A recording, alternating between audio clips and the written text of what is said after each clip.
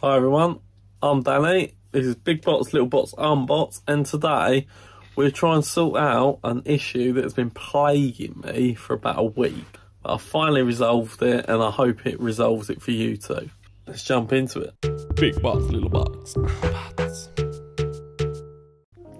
So if you've got a HD60 X by Elgato or a HD60 X, basically I've been trying to stream with it from my PS5 or Nintendo Switch, and every time I go to do it, it works for a little while, sometimes a bit slow to start up, and then playing all seems fine, and then it just freezes. My camera's still working on OBS, but the background's just frozen, and I'm playing Call of Duty. Haven't even noticed, very frustrating. Anyway, I've done everything, tried different ports, switched all cables around, tried different cables, made sure all my USB power's on, but even without that, this solution might solve it on its own. So basically, on the back of your PC, you've obviously got these USB ports. So what you'll notice is on the motherboard, they're in their own little clusters basically. So you've got two on that one, two on that one. So they are sharing the same power and data hub basically, so everything's going through those. So what happens with a capture card is, because they're very demanding, if you plug it into one that's sharing another port with something, then it's going to not get either the power or the data transfer speeds it needs, and that's why it basically crashes. But all you need to do is find one of those hubs basically that's not shared with something else. And my solution, although it's not perfect in like cable management, was I've gone in my front IO here, and I've got no other USBs plugged in it at all now, and it works fine.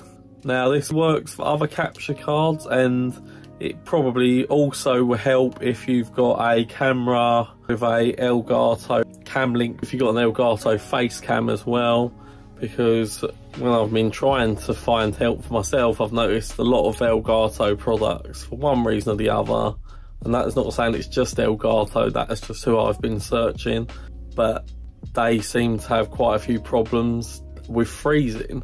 So this has worked flawlessly since, not had any problems, so that's all I could see really the issue being. I'm just quickly jumping from the editing room. I've just added another 2 tips to help you along the way in case just plugging it in like I've just suggested doesn't work. I'm going to give you 2 more screen recordings just to show you what to do with some power settings, and hopefully once you've done all of that, if you've still had problems, that should resolve it. Let me know in the comments below if it doesn't or if it does. If it does, thumbs up please, and subscribe's are great. Thank you. Right, so if we come to control panel, hardware and sound, power options, edit plan settings, or you can just type in edit power plan. That brings this up. So if you come to change advanced power settings, you then get this little window pop up. If you go to USB settings, USB selective suspend settings, so that's on balance, which is active, so it should be. Have on high performance. So now when we come to USB settings, USB selective suspend setting is disabled. Now with that being disabled, that means your ports can't turn off. Next, if we go back to control panel, go to hardware and sound, go to device manager, and this will pop up.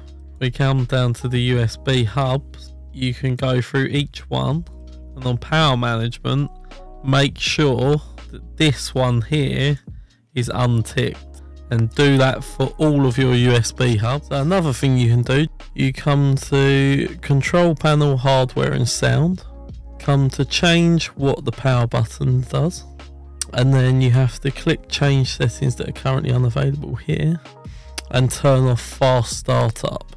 So that means your computer takes a little bit longer to start up, but it means all your USB ports, etc., are reset each time. So if you do change stuff around, your computer doesn't assume that those USBs are the same, etc. So it can stop a lot of little problems that happen with your computer, but just make sure this one is unticked and then save changes. Should stop anything from just going offline basically.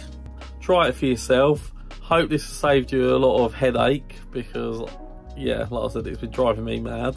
If it has been helpful, please leave a like, let me know, and yeah, subscribe.